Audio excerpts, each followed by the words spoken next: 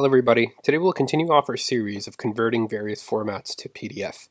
Today we are looking to convert HTML files to PDF, and to do that we're going to take advantage of another Python package called Pdfkit, which is basically a wrapper for work HTML to PDF. So the first thing we want to do is we want to install wkhtml to PDF. And one of the easiest ways to do that is if you just come here to the link I have provided here, I'll put it in the description down below as well. You just click one of the download links, follow the installer steps, and it'll download the package in the correct location.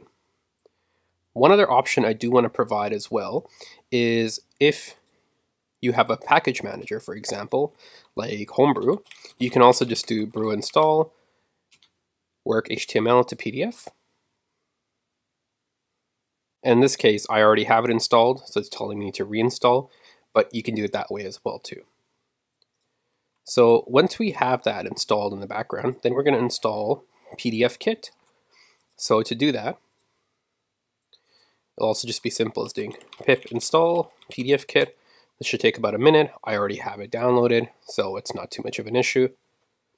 And once we have that installed, both the Python package and the work HTML to PDF library, we can go ahead and start implementing our code. So I'll keep the functions from before, the convert PDF, which takes a PDF and converts it into images, convert images, which takes images and converts them into PDF. Now let's make another function. We'll call it def convert HTML to PDF. And in this one, we're going to take two particular parameters, and it's going to be HTML page and save name.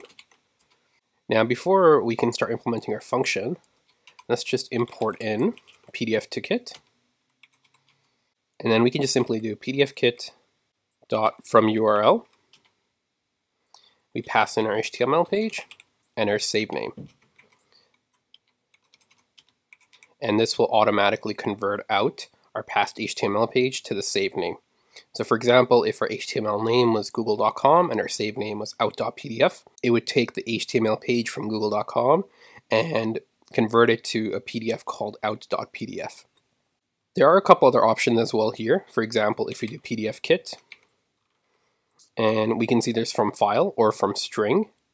The from file is another popular option if, let's just say, you have a static HTML file you have downloaded and you want to convert that to a PDF. This will be the great option for that. But for this demonstration, we're just going to simply do Pdfkit from URL.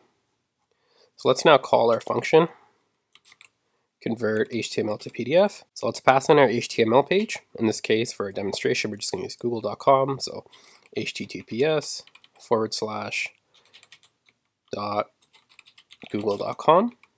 And then for our save name, let's just call it google.pdf. Now let's run our file.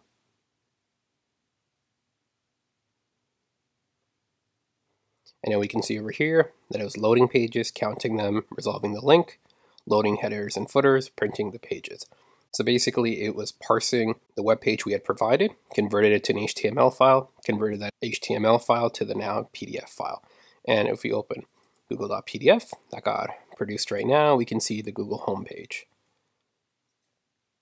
So just to go over what we've done so far today, we have downloaded the work HTML to PDF library, and then we have downloaded the Python package Pdfkit, which is just a wrapper for that library.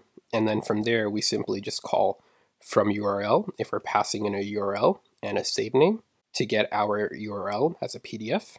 We can also pass in a static HTML page, and then from there we can do from file instead of doing from URL. And this helps us convert various HTML formats to their PDF counterparts. So hopefully you guys found that helpful and educational. If you did, please consider liking and subscribing, and see you guys